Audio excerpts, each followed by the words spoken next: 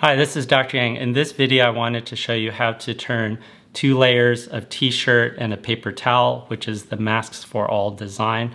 I'll show it right here and the link below, and turn it into a 3-dimensional structured face mask, which has all the characteristics of the Masks for All design.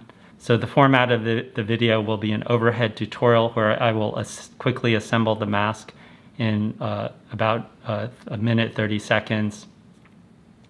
If you're still interested, after the overhead tutorial, then I will get into more detail. So without further ado, let's get started. So when we place the paper towel in,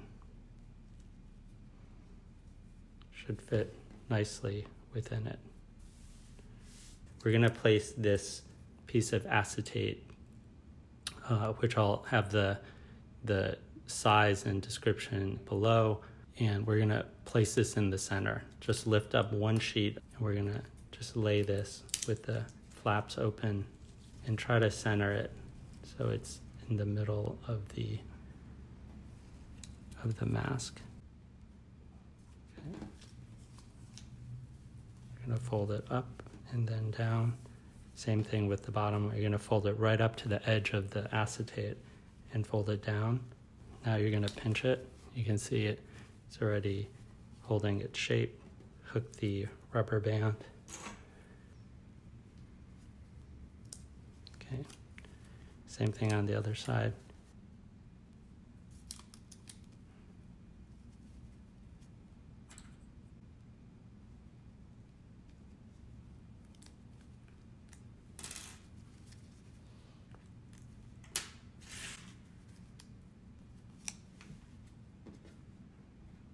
So as you can see, when we place the paper towel, it goes right up to the top edge and to the bottom edge. And then there's our Omega mask. No stitching, just folding like we did with the paper towel. I'll show you my preferred method for wearing the face mask. What you're gonna do is remove your glasses or safety glasses. Could be an Oakley, something wraparound which protects your eyes. You're gonna just pop this flat mask open, and notice when you open it, it immediately becomes a dome. This way the mask material is not pressed up against your lips. And then if the mask material is touching your lips, the cotton will wick away moisture or saliva from your mouth and slowly make the mask wet. By having it sort of dome-shaped and not touching your lips, notice you can't see my lips moving. That helps prevent it from getting wet. What you're going to do is then place your glasses or some kind of sunglasses or safety glasses so it presses on the top of the mask. That will press and seal to further reduce the chance of fogging. So I hope you liked the video. If you did, give it a thumbs up. Subscribe if you're interested in these types of videos or other potentially explanatory videos of medical topics, which I may go into in the future. Other than that, we'll end the video here. It will continue on later for some people who have additional questions about what I just did. See you on the next video. Bye.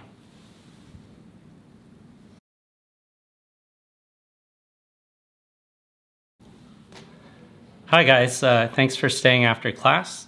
I'm gonna just post a list of topics we're gonna go over so you know what to expect.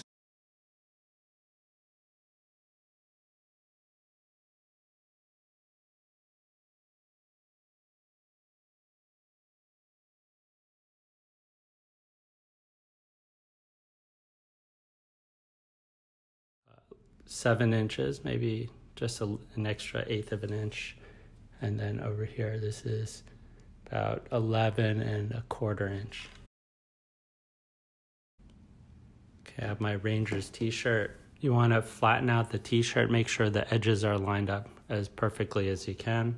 You're going to use the paper towel as a template to help line up your cuts. Leave maybe an 1/8 of an inch at the bottom so that the paper towel doesn't stick out. we'll start off over here. And if you're gonna err on one side, I would err on cutting it a little bit bigger. As you wash it, it'll shrink.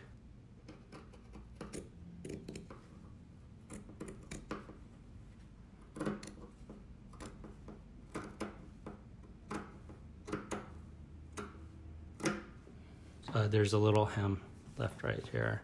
Let's just cut that off.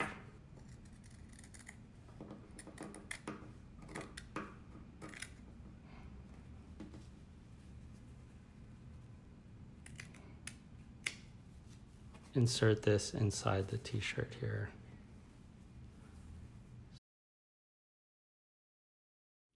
And what we're trying to do is we're trying to make a stiffener. You can use like a folder material or cardstock, let's say a manila folder that you might get from the office. In this case, what we're gonna do is, because printer paper is much thinner, we're gonna actually fold it onto itself to make it twice as thick. This is a temporary measure. What I want you guys to do is try to get some acetate, such as this, like clear acetate, which is stiff. It's not vinyl, it's more stiff like paper. The reason I have the material already is because I've been making face shields like this one, and I just use one sheet to help make this stiffener. So in the end, once this is cut out, it's going to look something like this. This is the paper version that I use on my Instagram, 2 sheets. The way I measured the holes here is I measured from the center, and then for every ½ inch, I marked a dot every ½ inch down the middle and punched holes. And then in order to not weaken the paper too much, I staggered the holes and did another ½ inch below, so it creates this diamond shape. Where the paper towel insert is 7 inches wide. That gives you an extra 3/4 inch on each side in order to create the tabs to fold over to the mask. Ideally, you can get some acetate, which I'll put in the description below, what type to buy. And then you can just cut one strip, create this pattern like this. You only need a single layer in this case. Punch the holes and you're good to go. So I'm going to do that quickly. This ruler happens to be 1 1/4 inch, so I'm just going to clip that here and clip this here. And then I'm just going to cut along this edge right here.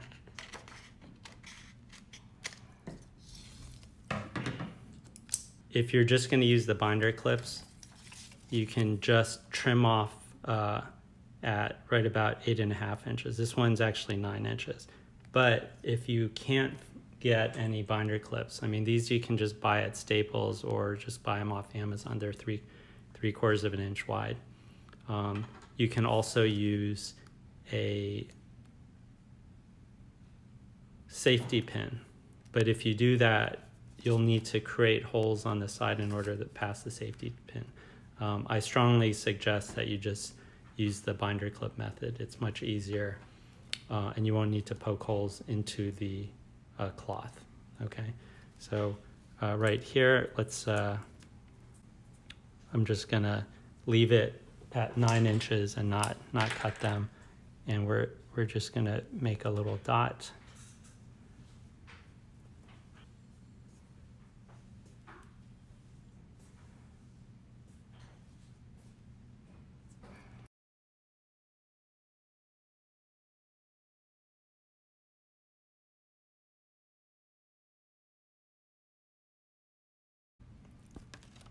So once you have this piece, you're going to bend it right around 7 inches. So what I would recommend is you have that measured, just hold your ruler up against it, maybe go an extra, give it a little slack, and then just give it a nice crease right there.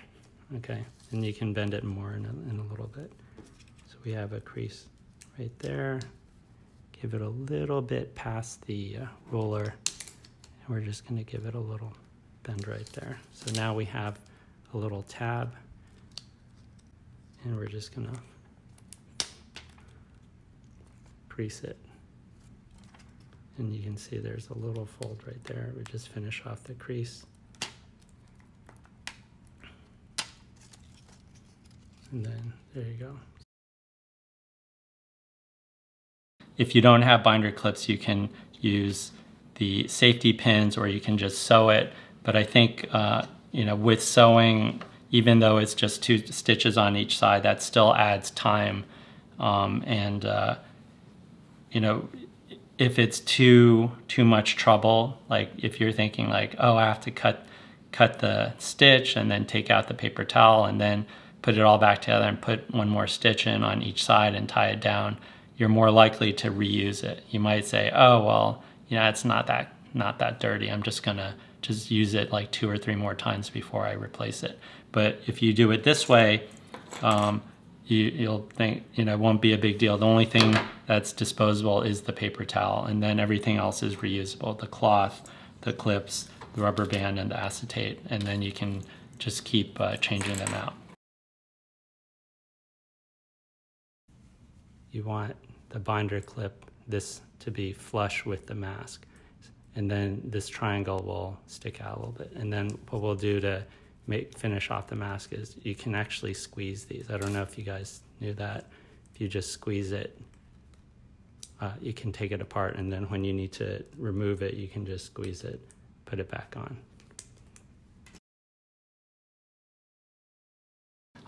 The reason I picked 7 inches, for those of you who may not know why, the regular surgical face masks are 7 inches wide.